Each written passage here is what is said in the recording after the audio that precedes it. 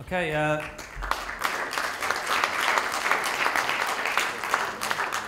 well, thanks very much, and thank you for making that effort at the end of a long, grueling day. I mean, even this final session, you haven't had a break for about 2-3 hours, and I'm all that's between you and the rather excellent pubs of this rather fine city. Do stay with me, and I'm going to try and show you a bit about what we at the BBC have been doing with Doctor Who and gaming, and talk a little bit more about why the BBC's doing anything gaming at all, and then if you've got any questions at the end, hopefully I'll be able to answer. Apologies in advance for the cheesy opening line, but as I'm in a film theatre, I couldn't resist saying, as far back as I can remember, I always wanted to be the Doctor. I loved watching it on a Saturday afternoon after Grandstand, maybe with the Pink Panther sandwiched between Grandstand and Doctor Who, which was just fantastic entree. Round at my mate's house, often with a bag of chips, but that was only the start of it. Because watching then turned into playing. And we'd play at being the monsters, at imitating the voices, at pretending to be, I don't know, sea devils, Daleks, Cybermen. We'd turn sticks into screwdrivers, and we'd turn cupboards into the TARDIS. Now, kids today are a little bit more inventive than we were. And I'm going to show you an example here of someone who's not just made a Lego world for the Doctor, but has then turned it into a film and has posted it on YouTube.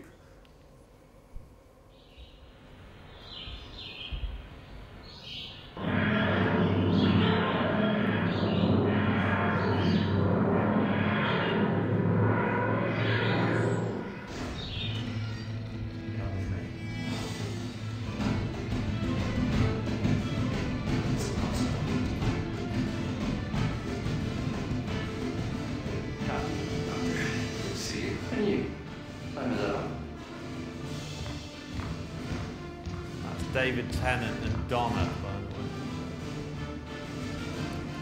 And that's a Dalek. Captain Marcus, stop it. Beat, shoot, stronger every time.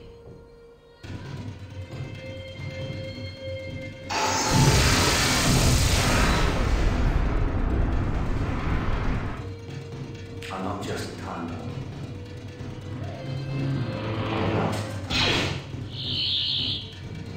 This is your one chance, because if you don't call this off, then I'll have to stop you.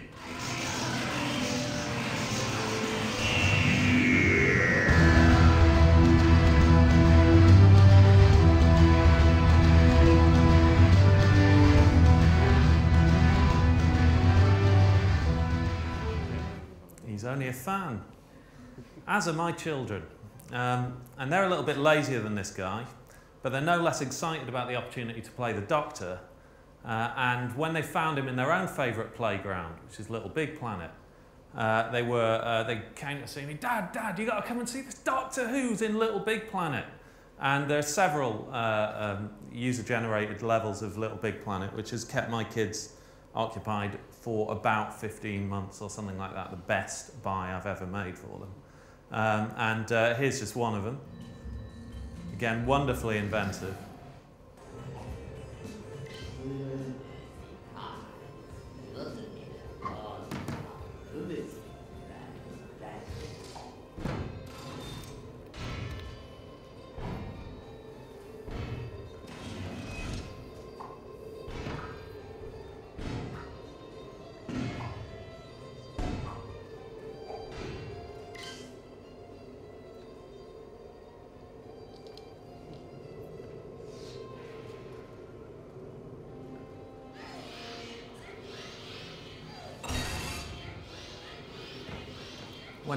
When I showed that to my little boy, he said, "I know that guy. He's chimpanzee," and apparently he plays with him all the time. He's some quite cool dude on Little Big Planet, apparently. Anyway, people have always found ways to play with the Doctor and to reimagine the universe of Doctor Who. But why should the BBC get involved in building a Doctor Who game? Indeed, some of you might be wondering why the BBC's playing around with games at all, and why aren't we just making TV and radio? So in this presentation, I'm going to try and give some answers into that question and a few insights into the production process that's brought the Doctor Who adventure games to life. And then at the end, I'm going to give you a sneak preview of the new Doctor Who episode, episode 3, which we're launching tomorrow. But firstly, a bit of the BBC's history in games. We've got a long history in games, and in experimenting with different forms of interactivity that enhance our traditional TV and radio output, but also move us into new areas of delivery of public service content. Our children's area recognised early on that enabling its audiences to play was no longer just an optional extra, it was an absolute imperative if they were to stay relevant to that audience. You'll know better than any audience I've ever spoken to about the ability of learning through play to deliver the educate part of the BBC's inform, educate and entertain mission. And there's been a rush to investigate the potential for new forms of drama, new forms of storytelling, which the internet has enabled. Some which we've done tied to existing shows like Spooks, and others like Signs of Life, which were at the time bold attempts to launch entirely new brands which started on the web. Now by 2008, this had grown to encompass quite a wide range of bespoke gaming activity on BBC Co UK. But if we're honest, not all of it had the quality standards that we might have wanted, and sometimes the public service value was dubious. So we've changed course since then, and we've rationalised the number of games we're doing. We're tying them in more closely to the public purposes of the BBC. We're trying to make them more distinctive, and we're trying to focus our resources on fewer, bigger, better projects of real scale and ambition.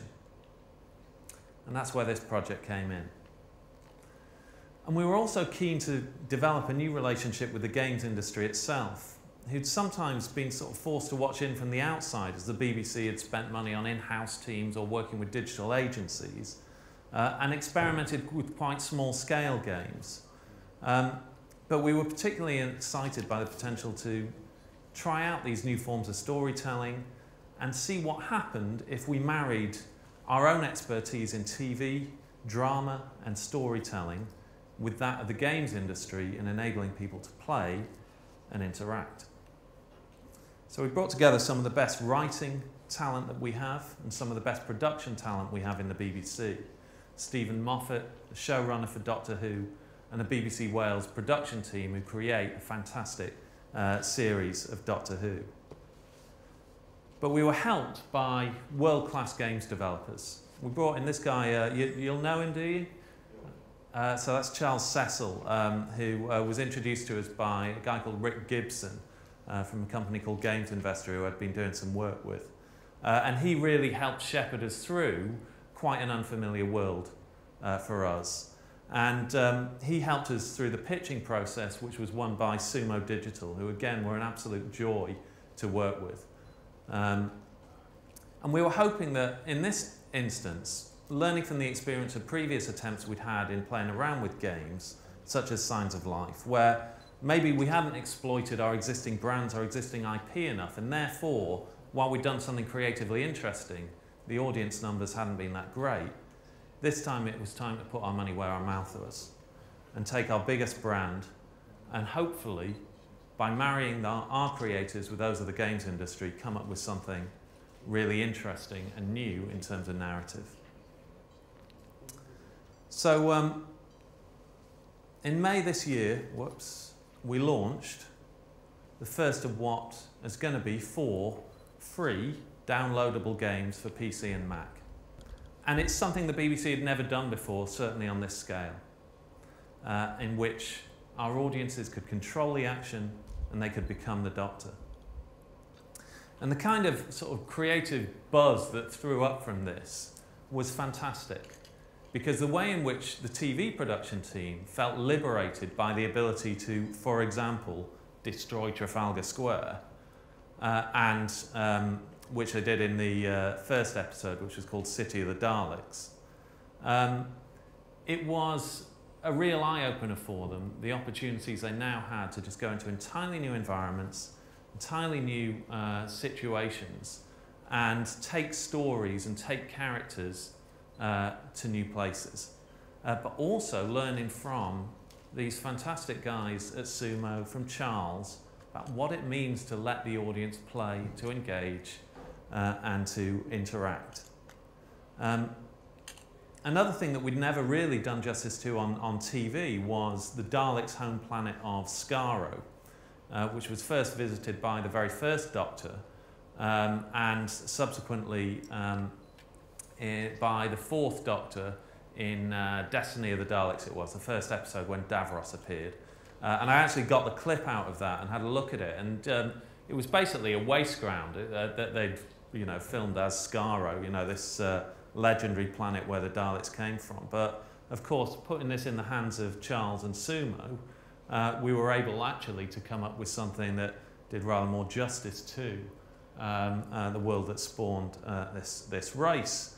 They basically went to Stephen Moffat himself for guidance on, right, how do we realise this world? What's it look like? What's it feel like? And apparently the guidance he gave them was one word. It's brutal. But from that, they created this manifestation of Skaro, and that is now what TV is going to have to live up to if it ever decides to take the Doctor back there. Episode 2 brought back the Cybermen, who were discovered in the Arctic, which again was an exciting new environment for us to take the fans and enable them to explore. I'm going to show you a little clip of this episode.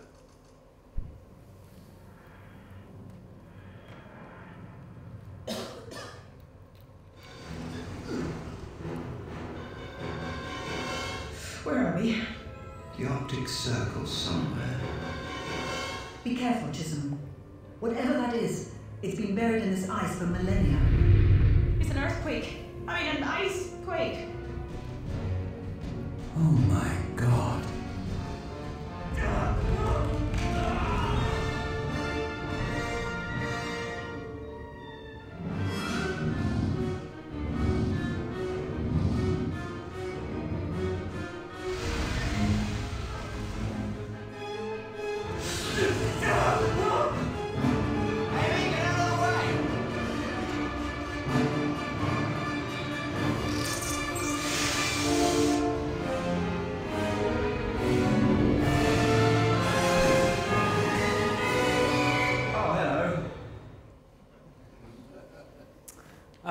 So I should say that in this sort of production process, in this marrying of games world and TV worlds, it wasn't just the TV guys who were, really having their eyes opened and having enormous fun at playing in this new environment. The Sumo guys could not believe their luck at getting hold of the Doctor Who universe and being able to play around with it, including the ability to create new monsters. So that monster you saw at the end there is what's now known as a cyber slave.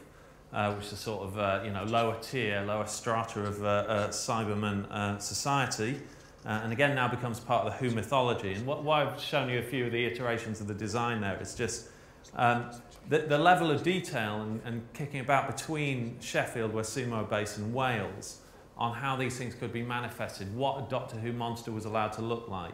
These first manifestations were deemed to be a bit too sort of World of Warcraft, a bit too scary, not quite within the Doctor Who brand, but they got there by sticking a boiler suit on him.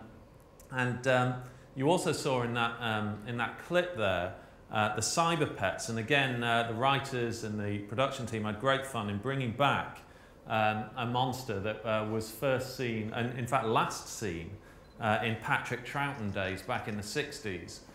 Which is a little cyber pet thing that basically comes and bites you and starts turning you into a Cyberman.